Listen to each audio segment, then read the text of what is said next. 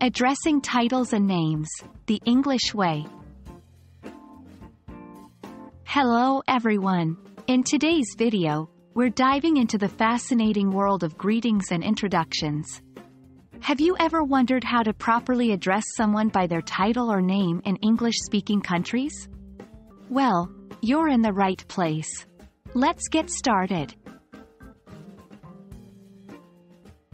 Titles are used to show respect and acknowledge someone's position, achievements, or age. In many English-speaking countries, it's common and considered polite to address someone by their title, especially when meeting them for the first time or in formal situations. Mr. Used for adult men, regardless of marital status. Mrs. Traditionally used for married women. Miss. Used for younger women or unmarried women. Ms. A neutral title for women, regardless of marital status. It's often used in professional settings. Doctor. Used for someone who has a doctoral degree. It could be a PhD or a medical doctor. Always good to ask if you're unsure. Professor.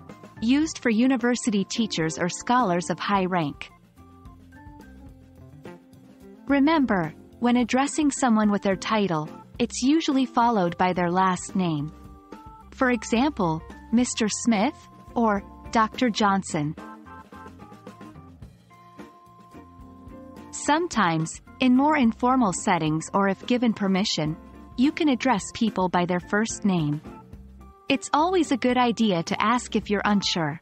For example, is it okay if I call you John? In some cultures, using first names immediately can be seen as too familiar and polite, while in others, it's a sign of friendliness and openness. When in doubt, always start with the formal address and adjust based on the person's response or the cultural norm of the region. Sir and ma'am.